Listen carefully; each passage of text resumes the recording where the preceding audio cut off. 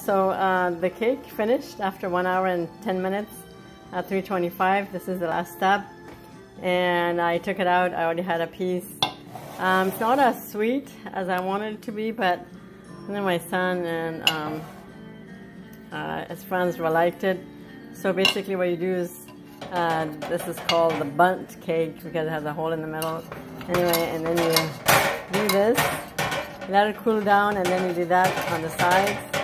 And then we're going to turn it around. I don't have a good pan for this. You turn it around and then slowly tap it and then take it off, and voila, that's how it looks like. You can put a frosting on it.